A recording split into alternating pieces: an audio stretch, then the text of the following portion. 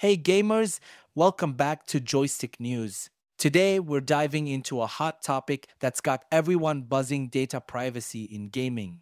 And we're focusing on the latest controversies surrounding Once Human. Is NetEase really stealing your data, or is this just the norm for online games? Let's break it down. So, Once Human just launched, and it's already stirring up a storm. Besides the usual gripes about gameplay and optimization, there's a lot of chatter about its terms of service.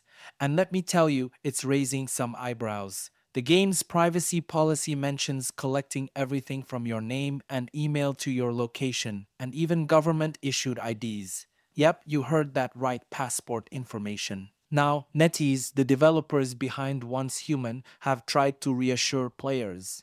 They say they only collect IDs when absolutely necessary, like verifying a parent's permission for a child to play, and they promise this info is deleted right after it's used.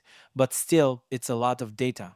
Here's the thing, the Once Human isn't alone in this. If you dig into the privacy policies of other big games like Diablo 4 or World of Warcraft, you'll find similar clauses. The internet today is like a goldmine for data, and almost every company is digging in.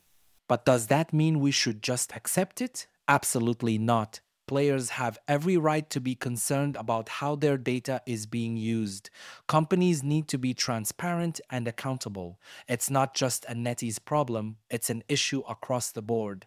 So, what can you do to protect yourself? First, always read the terms of service. I know, it's long and boring, but it's important. You can also use tools like the terms of service, didn't read browser extension to get a quick overview of what you're agreeing to.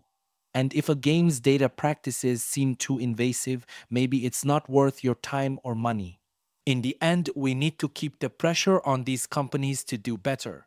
As gamers, we deserve to enjoy our favorite games without sacrificing our privacy.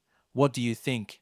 Are you concerned about data privacy in gaming? Let me know in the comments below. Thanks for watching, and don't forget to like, subscribe, and hit that notification bell for more gaming news and discussions.